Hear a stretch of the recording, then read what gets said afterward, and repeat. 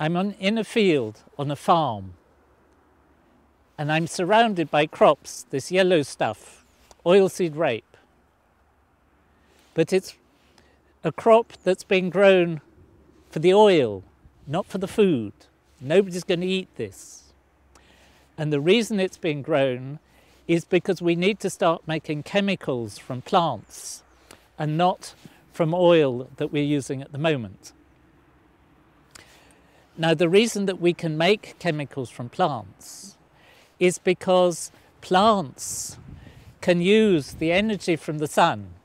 There isn't much today, but to use the sunlight to capture this carbon dioxide in the air and to change them into organic chemicals with carbon-hydrogen, carbon-carbon bonds. The problem is that crops like this, oilseed rape, this has just been grown for the seeds, and so much of the rest of the plant is wasted.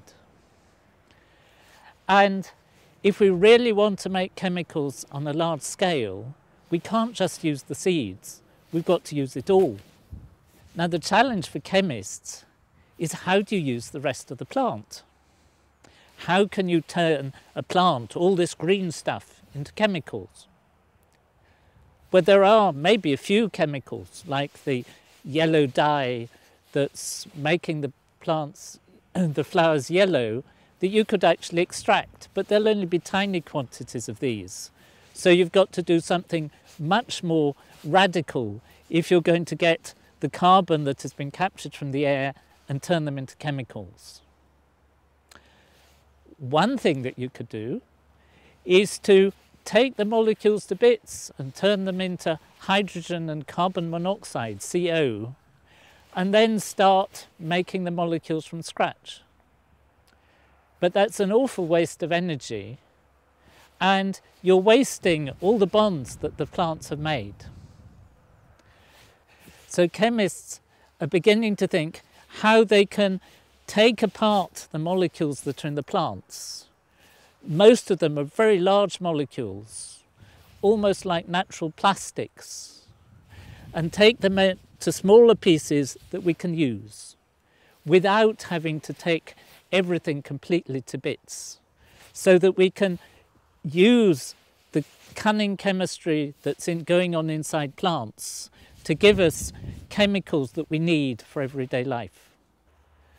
Plants have evolved to capture carbon dioxide from the air, and they can do so not fantastically efficiently, but far more efficiently at the moment than we can as chemists.